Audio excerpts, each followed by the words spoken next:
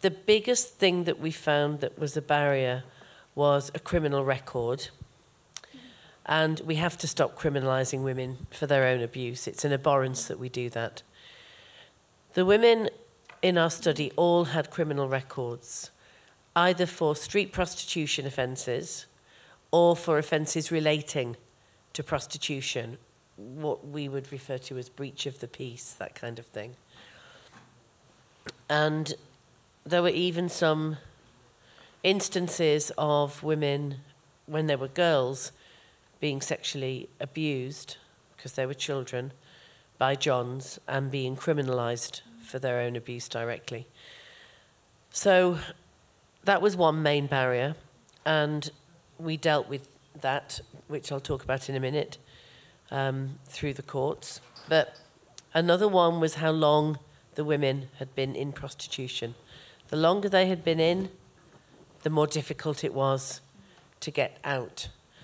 One really major barrier is the lack of exiting services, of course. Now, this is ideological as well as a resource issue. The health-funded projects across the UK are very similar to the health-funded projects around the world that deal with this group of women. And that's because they were funded by HIV prevention money,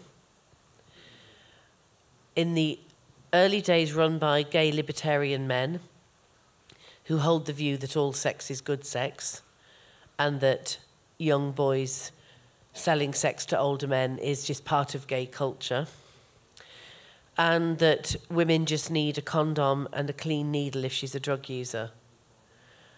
Many of them, these organisations, want to do exiting work with the women, but the funding isn't there for them.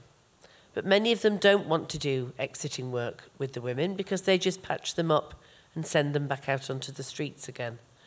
Sometimes they go into the brothels and take free condoms and clean towels. Imagine that. The pimps save money. And the women aren't going to say, help me get out, when the pimps are there. Every single one of our interviewees told us very clearly that at one stage or another, they had asked if there was something to help them leave. And they were either laughed at or told, well, when you're ready, you'll retire. They would refer to their pimps as their boyfriends. They would refer to the prostitution they were doing in a sanitized fashion, calling it sex work, when the women themselves didn't do that. So they're the big barriers. And then, of course, you have all of the usual other barriers about self-esteem. You know, Rose spoke about this, and Cherry also spoke about it, that when women have been treated as though they are the bottom of the pile, because that's exactly what they are, then this has a major impact on them believing that they will be able to do anything else.